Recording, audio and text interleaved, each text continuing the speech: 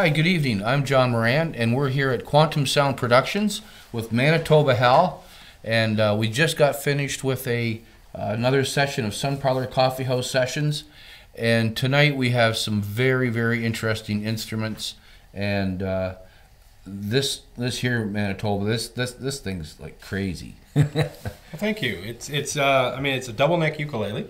The longer neck is a tenor scale, and the shorter neck is a concert scale. And that's really all it is. They're tuned identically, except that the concert neck has the traditional ukulele tuning. My dog has fleas. Yep. The tenor neck is the same tuning, but with a low G instead of the octave, so it's more like a guitar. Okay. That allows a lot more soloing and other variations for the blues. This really sounds good. You're going to have to catch the Sun Parlour Coffee House session with Manitoba Hal, because, man, this guy does some wailing on these four stringers, let me tell you. Now this is handmade for you? Yes, it's custom made by a builder in Winnipeg Beach, Manitoba named Fred Casey. Beautiful work. And I had the idea worming around in my head for about a year, because I do a lot of stuff with looping technology and that I wanted different varying tones. I wanted to be able to change the sound of the instrument without picking up a different instrument. You know, I feel like whenever I see musicians who loop, disconnect one thing and hook up another thing, they're losing the audience for a couple of seconds. Yeah. And I didn't want to do that. So I ended up talking to him. I was at his house one year. This is about 2011. And I just said, so how hard is it to make a double-necked acoustic instrument? Now, if you're sitting out there thinking, hey, I'm going to go to my local builder and do that, don't, because their eyes will light up. They'll get very excited. And the knife comes out, so they'll quote you a price that you can't resist, and next thing you know, you'll find you've ordered one. I see. You know. Well, I love the binding. Was that maple? Bird's eye maple? Bird's eye maple. It's a beautiful. What's the top? Hal? It's a spruce top. Right. And the back is walnut with nice flame maple. Yeah. Up the middle. Is that mahogany necks? Mahogany necks, yes. Beautiful, beautiful guitar. And he's done the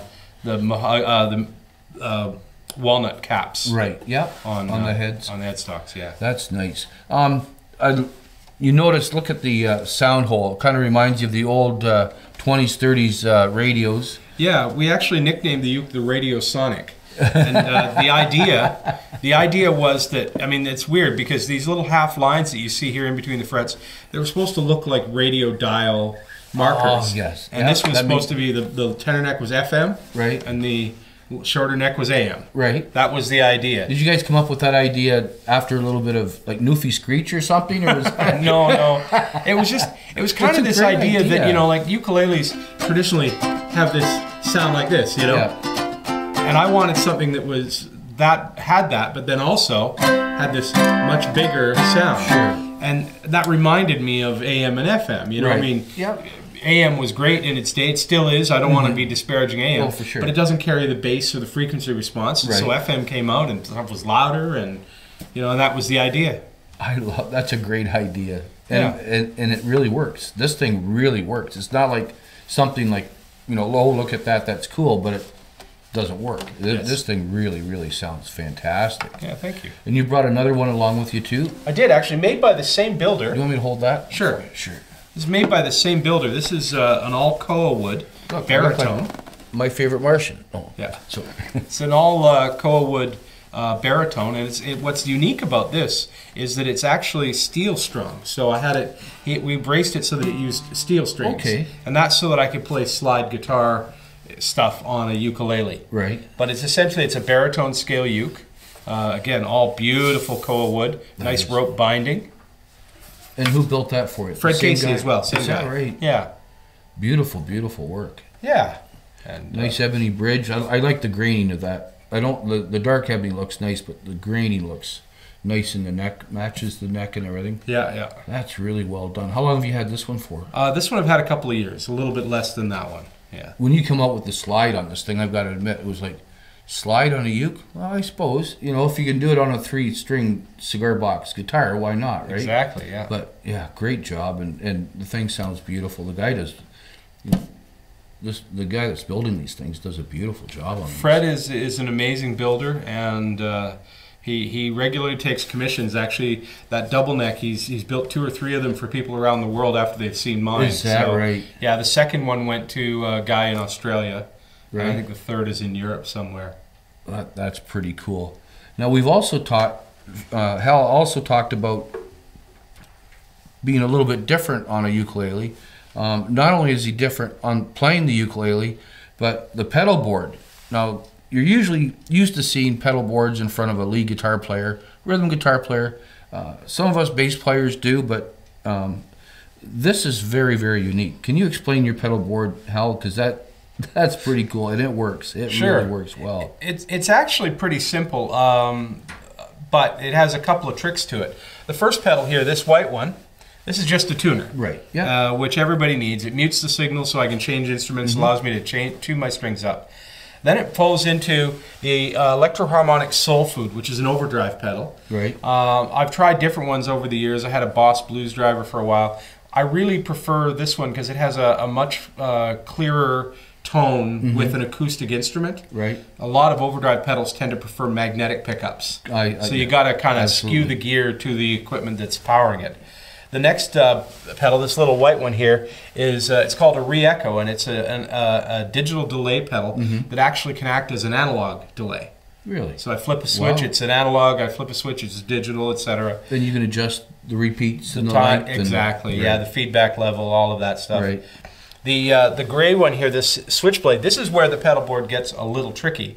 The switchblade is an A/B switcher, so when I click it, it changes which way the signal goes from that point on.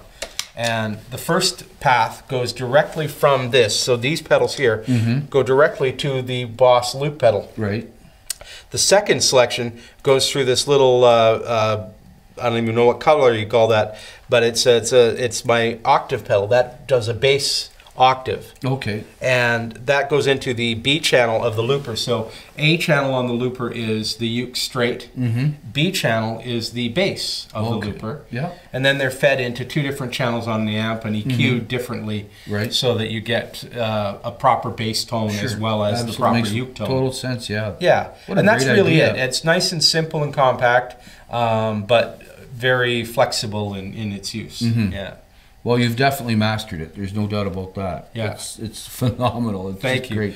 The last pedal is this Bespecco. This is just a start-stop, well, not a start, a stop pedal and a clear pedal for the looper. Okay. So these one-pedal loopers by Boss, they're really great, but without a separate pedal like that, what you have to do is you go once to start the loop, once to stop the loop, and then you have to double hit it to stop it. Okay. And in performance, that can sometimes slip up. So I have this pedal here, and now once the loop is playing, I just hit that one and it stops.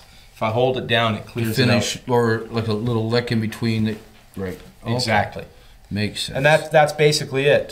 So it took a little while to find the combination of pedals and to get it exactly right, but it's not too crazy. And you get a lot of great response for the stuff that you're doing. Oh yeah. It's. I remember you at Kingsville Folk Fest. I think it was 2015, I believe. I believe so. Yeah, and, I believe that's right. And it was kind of the talk of the bowl, we call it. Well, thank you.